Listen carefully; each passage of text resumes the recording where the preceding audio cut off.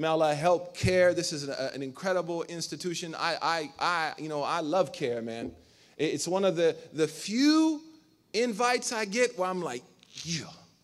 And CAIR is an organization, if they call me, I go. If they can't pay me the honorarium, I still go. I mean, imagine that the FBI told us we don't work with CAIR. So what? We do. And if you want to work with us, you work with them. Ayaan Hirsi Ali is teaching a class in Harvard on Islamic political thought.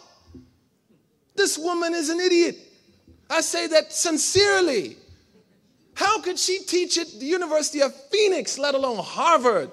And I say that with all respect to graduates of University of Phoenix.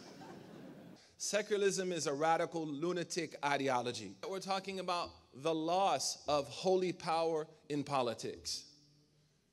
It's very difficult to find any place in the world now that is ruled by someone who is ruling by divine authority.